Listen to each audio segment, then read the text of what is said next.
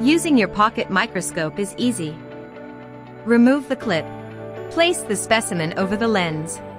Secure it with the clip. Pull out the red light module. Turn on the switch to light it up. Fix it to the projection. Move the light just below the lens. Adjust the focus using the gears on the other side and view the specimen through the pinhole. Alternatively, take out the double-sided silicone sticker. Stick it near the smartphone's camera and put it on top of the pinhole. Apply force gently to stick phone to instrument. View the specimen through the smartphone's camera. How to use the nifty slide. Peel off the layer from the sheet. Place the specimen inside the circle. Close it, press all around to seal it.